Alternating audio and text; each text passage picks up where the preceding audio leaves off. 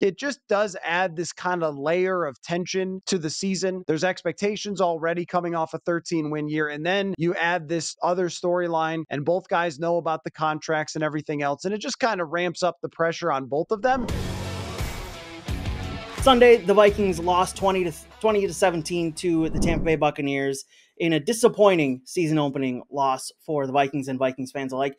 There was a couple moments that were clearly visible frustration from Kirk Cousins and Justin Jefferson, and it felt like they were more frustrated than we've seen them in the past. So I kind of want to ask you how they're not getting deals done before this season started, new deals or an extension or whatnot, whatever you want to call it, how that might impact this season going forward. First, I want to point out that one of us got a haircut before week 1 and one of us did not. So, I think you got to step up your game a little bit here as we go into the season. But no, I'm just kidding. I think that it won't affect it at all because these are two guys who have acted totally professionally throughout this entire process.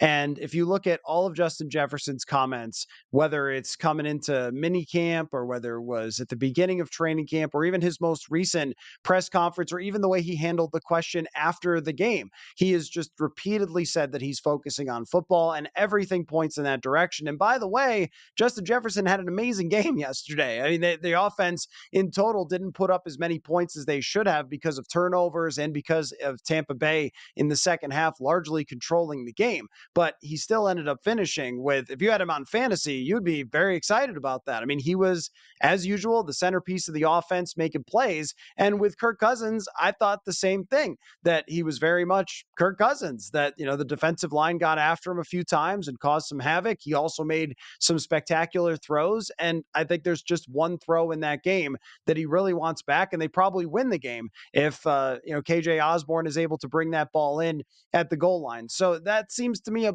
little bit of kind of going by the result too much and then looking back at the moments of frustration. But I think that there's been plenty of moments on every NFL field where you're going to see an upset quarterback, an upset wide receiver if things aren't going their way. I mean, even a couple years ago in San Francisco, when the 2021 season was kind of coming apart, we saw some Jefferson, throwing his arms up and things like that. And we've seen Cousins on the sideline with Adam Thielen, throwing his arms up as well. I mean, I think it's just part of the game that you're going to be frustrated, especially, I mean, there's really no excuse for throwing an interception at the goal line like that. It's a game swinging play. Everybody knew it, but I don't think with these two, it is going to have really any impact at all. The only thing is that it just does add this kind of layer of tension to the season. There's expectations already coming off a 13-win year, and then you add this other storyline, and both guys know about the contracts and everything else, and it just kind of ramps up the pressure on both of them, but they've dealt with this for a very long time. There's always expectations